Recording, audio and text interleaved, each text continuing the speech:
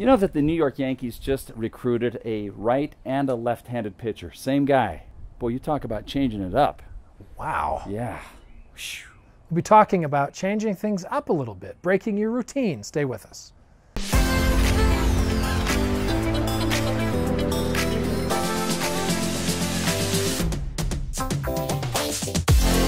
Talking about being happy, that's what we do. We're happy talkers. Not just talking about it, we're doing it. I mean, here we are. Proof is in the pudding. Ooh. Is it So- chocolate or tapioca? We're talking about, not Canadian. What are we talking about today? Talking about just changing things up Change a it little up a little bit. bit. You know, don't get caught in the rut. Don't get caught in the rut. If you've written with your right hand If you've all written with your life, right hand all your life, switch to the switch left. to the left. That's an easy That's one. an easy one. That's an easy one. It's not an easy one. That's a tough one. That's a tough one. And absolutely unnecessary. Yeah. Here's what Jeff's trying to say. If you're unhappy, and God bless you if you are, because it's because of people like you that people like we get to do this for. Yeah, you want to be happy. It's true. I'm just messing with you. The idea here is that if you get into a rut, sometimes that's a cause of unnecessary pressure, frustration. Complacency. Complacency is a good Yeah. one. We want to keep progressing. We want to keep growing. We want to keep changing and improving.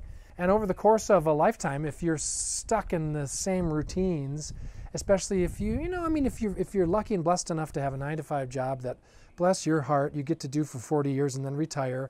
But if you've loved it, I mean, I'm not saying you do what you got to do, but it's possible that you could get into some ruts, and that might be at least part of the root of why you're not happy. Because don't we kind of crave change? Yeah. Unfortunately, you're creatures of habit, right? No, I'm just going to keep doing the same thing. I'm not going to cause any waves, especially at work. You think about your work situation like you were talking about. No, I'm not going to go above and beyond. I'm just going to keep doing what I do. Keep my head down. Right. Don't get in trouble. Don't fly above the radar. Don't need promotions whatever. or penalties.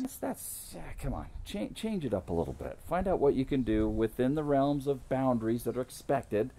But approach the boundaries at least. Don't stay way far away from them, Yeah, right? agreed. Yeah, you got to stretch yourself, and sometimes stretching and changing is painful. It almost always is. There's some phase of uncomfortability that you just have to push through and get used to.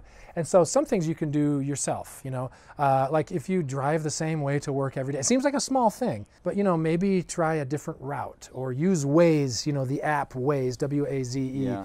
And let that take you a different way. Sometimes, traffic can make you unhappy and kind of sap your energy for the day too. And it might be something as simple as finding an alternate route that maybe you didn't even know really existed. Yeah. I know for a while I was so dang bored, and I thought it would be kind of fun that I became Uber. an Uber and a Lyft driver. Yeah. I did it for like 1 month one summer, last summer actually, summer of 2017.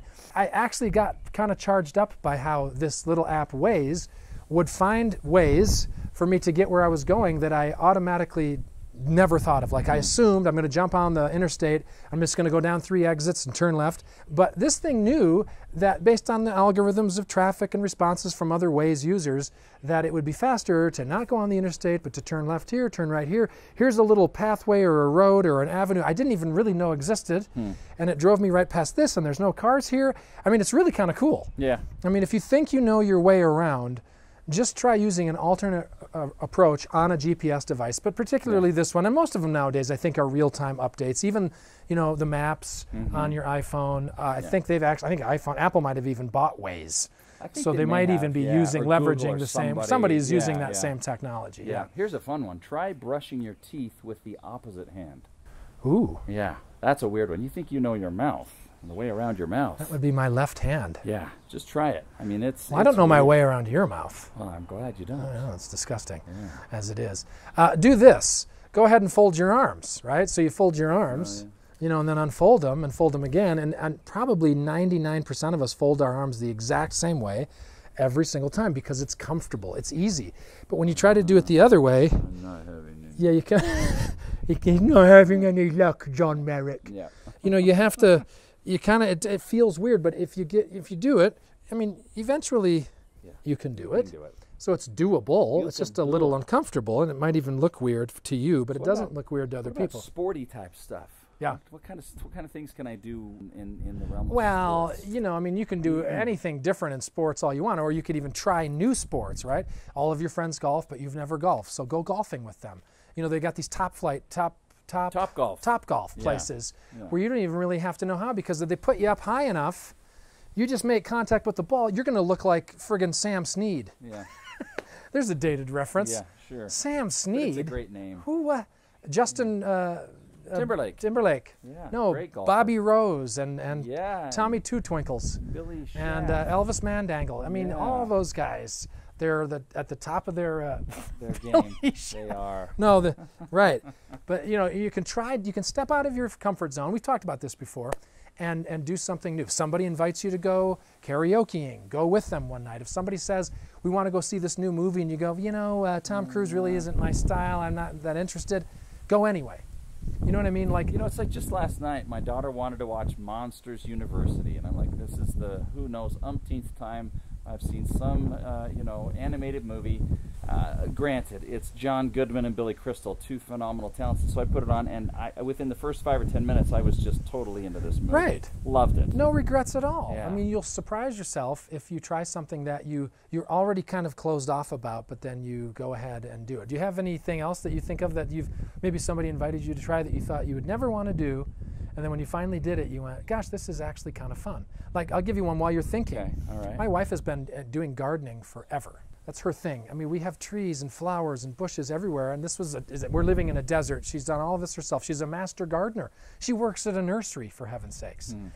She asked me, you know, if I ever wanted to help her weed or, you know, put plants in or do trees, and I said, absolutely not. Yeah. Okay. That was a life-changing experience for him. I'm just not going to do it. Yeah. There's just no way. Here's a tough one. No. I was going to say, although I'm still not terribly interested in it, it's not like a passion for me. What I loved about it was seeing something grow. Yeah. Like at our last house and at this house, you know, when she said, you're in charge of these trees, you know, so I would have to pick out the tree, plant the tree with my sons, and then you go back and you see it years later, and it's this beautiful tree, and you go, I did that. You know, I didn't make it, but I put it in. You know, or you're in charge of the lawns, and so that one's a little more like a traditional thing, because it's, you know, labor I understand. Yeah. But I don't know the difference between a pyracantha bush and a rose bush. You know what I mean? It's like I don't get that, and I don't want to, but at least getting out with her a little bit, we feel closer, a little happier, doing something that stretches. It's a good one, because that's something that made me feel closer to my wife. Was my wife's vegan. She's got horrible food allergies, so she has to eat vegan. And I did it for 3 months with her. Yeah. And it was pretty easy, actually. It wasn't that hard, except when I traveled. It was a little bit difficult, but because she eats that way and cooks that way anyway at home. But it just kind of made me really understand a lot of stuff that she's going through that I wouldn't have understood otherwise. So do things a little differently. Stretch yourself. Like, for example, here we are. Just a quick, you know, visual example. We've got a basketball thing out here. Jeff, you right-handed? I'm right-handed. So do you play much basketball? I know for a long time. It's been a while. Yeah. So, you know, so show me your shot right-handed. Okay. Terrible, just as expected. Okay, stop. Shoot from there, right there. Our game here is wherever you get it, you got to shoot from. All right, so again, try another one. I'm not going to see. He's not going to make anything. There's one. Okay, so basically you feel comfortable shooting right-handed, albeit somewhat hampered by a lack of ability. Now, here, you want to stand behind me so you can see. I'm also a right-handed shooter, and I also miss because it's been a while for me, and I'm wearing a dress shirt, sort of. Okay, but that's comfortable. Now let's see some left-handed dribbling, left-handed dribble. All right, come do a right-handed layup. Can you do a layup? Okay. Oh, nice. Wow. Now I got to do the lefty, though. Okay, now the lefty. All the way lefty. Not bad, but does it feel a little uncomfortable?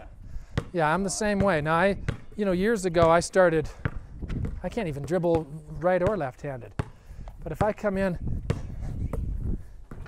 it's not easy. But let me try that left-handed shot that we did a minute ago that was right when you were right behind me. Yeah, it's perfect. Practice makes perfect. All right, now here you go from here with your left hand. Good heavens! Oh, that's looking pretty good. That's terrible.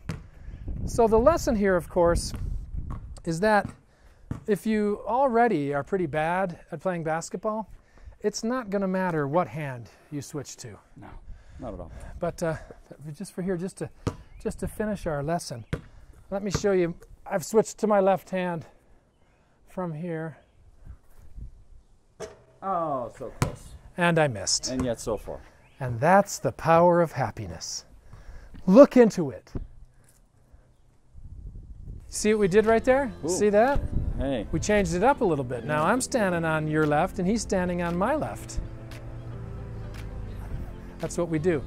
And in the spirit of changing things up, why don't you go ahead and like this one, since you've probably not liked any of them up till this point. This would be a good change for you. Good change up there. And if you haven't subscribed, that's another good change. Go ahead and subscribe, and then later when we're not in the room, you can unsubscribe so it won't hurt our feelings.